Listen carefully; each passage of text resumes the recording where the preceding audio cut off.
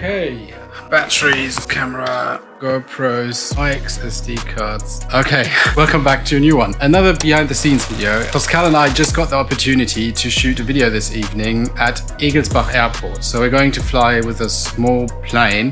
Not quite sure which one right now. We've got to figure that out once we're at the airport. Yeah, a bit stressful because I'm getting picked up like in 10 minutes and I just had to throw everything in the bag and hopefully everything is in there we need and everything is charged, but I think we should be good. I guess I'll see you there. So, welcome guys to Egelsbach airport. We got like 10 to 50 minutes now until the plane arrives or comes back, and then we'll have to set everything up in the plane quite quickly and go out again. This is only a two-seater plane, so that means I can't be in the back with the big camera and film like everything from back there, so we'll leave it to the GoPros this time. We got two GoPro Hero 10 and one 360, so the GoPro Max. What I'm filming on right now is quite nice. We just built like a small handy little vlog style setup. There we go. This is the GoPro Hero 10 with a Rode, I don't know the name of the small Rode mic, with dongle bound down here and a Gorilla Pod. Really handy to like do these small vlog style easy setups because you got the stabilization of the GoPro, which is really cool, and yeah, really easy and nice to use. I will now set up the Canon. I'll shoot that handheld without the gimbal because we're only shooting like the intro and the outro sequence on that, and for that it doesn't really make sense to put it on a gimbal. Handheld is just fine. So, set up the Canon. You probably have seen this already. It's the Canon EOS R with the Atmos recorder, the the Wireless Go 2. And we've got an ND filter on here today since it's very bright, as you can see, and we'll probably have to use the ND filter to get the lighting just right. So all that's left to do now is to film the intro and set up the cameras in the cockpit. Okay, so we set up the GoPros in the cockpit. We got one Hero 10 up here for the outside view, out front. Then we got one on the side here. So this is a bit special because we got the audio connector down here, and that connects to the intercom.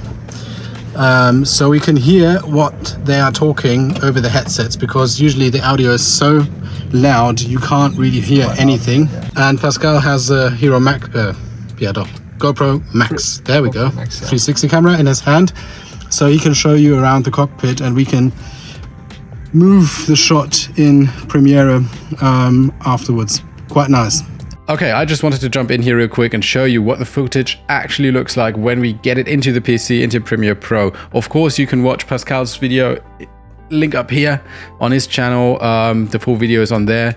But I want to show you the Premiere project we have and how we edit the 360 footage. So let's jump in Premiere right now.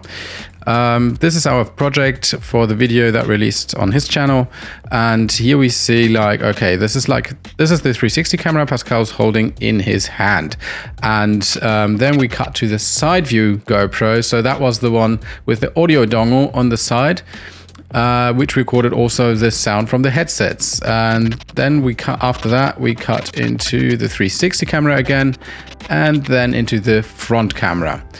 So that was the one mounted on the dashboard.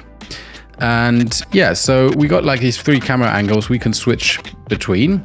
But the great thing is with the 360 camera, if we go down here, we have a GoPro FX reframe plugin.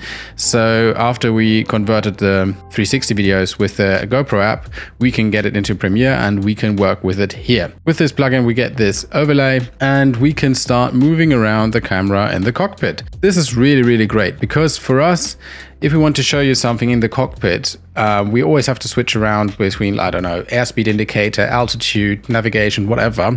And if we would have just like traditional GoPros, we would have to use, I don't know, 5 to 6 GoPros to capture everything and then be able to switch between we want to show you.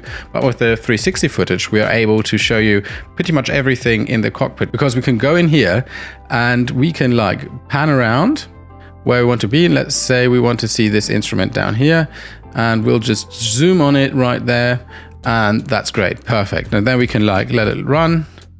Takes a second, there we go. Yeah, the resolution is a bit lower right now, so it's smoother for the editing.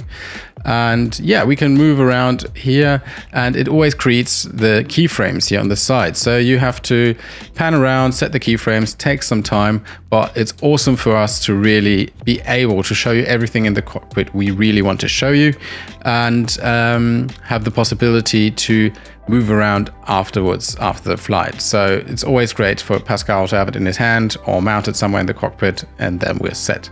With that said, back to Egelsbach.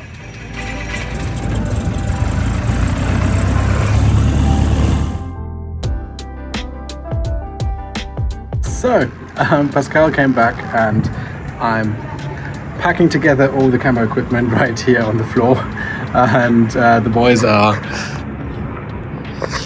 cleaning the plane. Yeah, it was actually quite fun. Not a lot for me to do today because Pascal had to do everything in the cockpit with the GoPros, and I just waited down here, only doing the intro and outro. Not only actually the intro, he filmed the outro in the cockpit with the GoPros. So yeah, let me know in the comments down below if you like this content, or if you would like to see like something specific, GoPro settings, whatever. I can do a separate video about that. And with that said, have a great evening. Bye bye.